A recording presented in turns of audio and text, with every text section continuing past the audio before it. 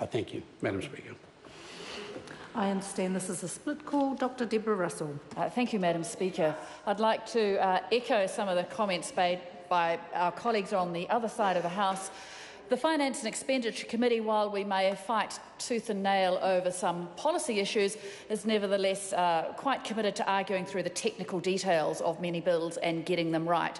So I'm looking forward to working with Honourable Amy Adams and the Honourable Judith Collins, Honourable David Carter and other members of the Finance and Expenditure Committee to get this, to work through the technical details of this bill. I do want to address just one point that has been raised by the members of the opposition. They might say in passing, if they think we're surprised to be a government, I think they're even more surprised to be an opposition, and they possibly need to learn how MMP works.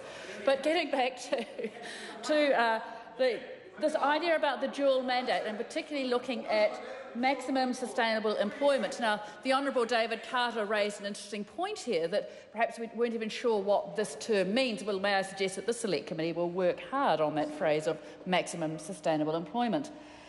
We've talked a little bit in this debate about how pernicious high inflation could be, how the Reserve Bank Act was brought in order to deal with high inflation.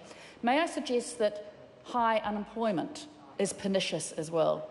And even that 4% unemployment figure we've had, it disguises partial employment, it disguises the gig economy, it disguises the fact that many people have not had long-term employment, and that has a long-term effect on them. Graduates who don't get work coming out of university, it holds them back right throughout their lives. People who don't have sustained employment find that it affects not just their bank balance, but their actual place in the community. So focusing on employment is a worthy goal. It is something that we do need to focus on. I'm looking forward to working through this bill and working out just exactly how we can ensure that our Reserve Bank can work towards focusing on these dual goals of keeping inflation under control and keeping unemployment under control too. Madam Speaker, I commend this bill to the House. Madam Chair. Lawrence Hill. My apologies, Madam Chair. I know how much everybody wants